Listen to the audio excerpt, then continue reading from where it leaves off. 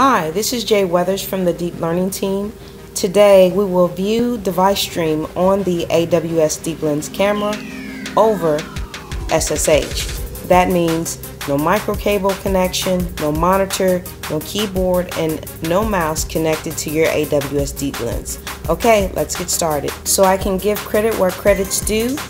I was digging around on the AWS developer forums, and Ernie Kim posted a suggestion about mPlayer on the forums. Well, Eric Hammond decided to make this blog about AWS and DeepLens. So thank you, Eric Hammond, and thank you, Ernie Kim. This link to his blog will be in the below comments. First things first, we're going to install mPlayer. So for the Mac, you would just do like brew install mPlayer.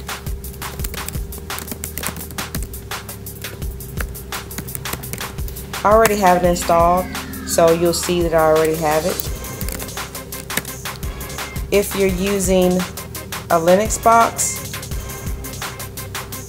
Eric's blog has posted it right here. Now, if you want to view unprocessed device stream, you would use this command. Once you deploy your model, you're going to actually use this command to view your stream. So being that I just want to show you that I have my device with no connections, I'm running it directly over SSH. I have my command here with my actual IP address. So I click enter.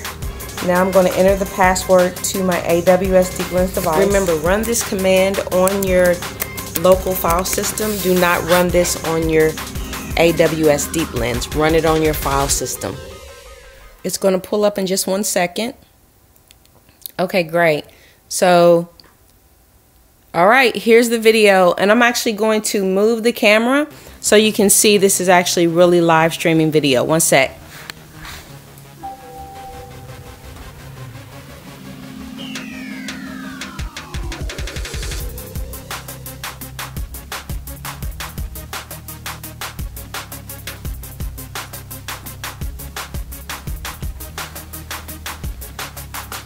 Alright, so there you have it. This is your AWS DeepLens video view.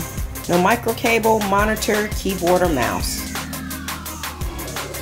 Alright, so I'm going to go ahead and close this out. That's all for today. If you're interested in joining us, if you need help with your DeepLens, please join us. Join our Slack channel. We would love to meet you. Let's build some great applications that change the world. Have a great day.